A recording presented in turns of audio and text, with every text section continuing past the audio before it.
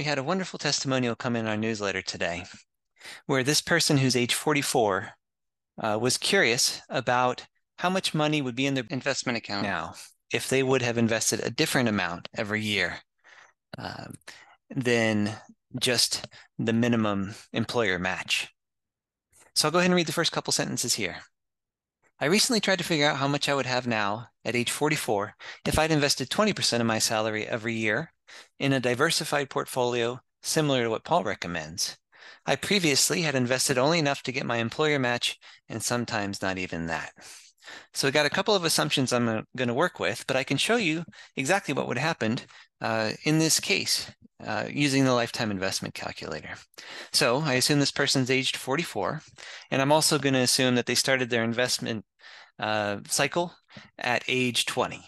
Okay, so their employer match started in the year 2000. I searched online and found that the median household income in the year 2000 was $42,148. Okay. I'm also assuming that the employer match was 5%. That means that the employee puts in 5% and the employer puts 5%. So a total investment in the year 2000 would have been 10% of that employee's salary. And so given the median household income, I'm going to multiply this by 0.1, which is 10%, and that's our starting value. So we're going to invest $4,214 in the year 2000 and see how that would have grown using the lifetime investment calculator. All right, this lifetime investment calculator is available on our website. If you go to paulmerriman.com, under best advice, you'll see lifetime investment calculator. And we always recommend that you show it full screen. So that little full screen box in the bottom. And I wanted to note that I have configured a little bit of the calculator here to be able to demonstrate this investment horizon. Okay. Again, the story is we've got a 44-year-old. They've been investing for 24 years since the year 2000. And they started with that 10% investment, and they grew that investment over time. So you can see the configuration here. They had $0 as a starting value. The first year was 2000. Duration is 24 years from 2000 through 2023. And they began their contributions in year one with that $4,214. And then they increased their contributions every year to keep up with inflation. So you can see that $4,214 in year one, and last year they would have, keeping up with inflation, they would have invested $7,432. I've also gotten rid of some of the noise, so I'm just showing you the 50-50 stock and bond portfolio and the 100% stock portfolio, 0% bonds. So today that person would have somewhere between $510,000 and $316,000 in their investment account now if they were following our two-fund U.S. equity strategy. You can see the strategy drop down over on the right-hand side. This is our strategy that's 50% in the S&P 500 and 50% in small cap value. And you can see that's where they would be today at $510,000.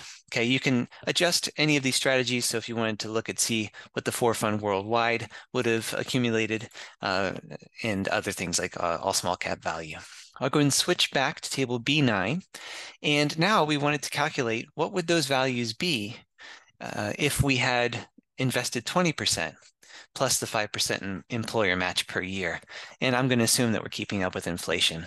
So this, we're going to remember here, just over $500,000 would be what's in that person's investment account now at 100% stocks. And that's reasonable. They probably have about another 16 to 20 years of letting this money grow before they reach that golden 59 and a half years old. Okay, so our $42,148, so I'll go ahead and start that again, 42,148. Okay, and this time we're going to multiply it by 25%, right? So we've got a 5% employer match plus the 20% that was invested. And so in this case, we would have total investments of $10,000 in that very first contribution year, and we would grow that with inflation. So I'm going to change this contribution amount to $10,000, and you could see that person right now would have roughly $1.2 million in their account today if they were in a 100% stock portfolio following that strategy. Now, we have no idea what's going to happen next, but let's just assume that they just let this ride over the next 20 years. And so I'm going to change duration to actually, I'm going to change it. They will be at age 44 right now. They will be 59 and a half in an additional 15 years. So the duration will be 39 years. Okay, and let's assume that they keep contributing that amount over the next 39 years. And this is just a simulation, of course. You'll see that the numbers loop back. We have no idea what's going to happen in the future, but for demonstration purposes, if they were to just let that ride, that money will continue to grow year over year. Ultimately, they would be putting, I guess it looks like a $51,000 contribution, keeping up with inflation per year, if they were to do that. And in that case, they would have over $10 million. If they wanted to keep a flat rate, we could not scale this thing with inflation and just put an even $10,000 in every year. And that would be around $7 million, using this fuzzy math with a projection into the future. But you can see how that $1 million that they would have today will continue to grow over the next 15 years until they reach that golden retirement age. All right, hope you enjoyed. Take care.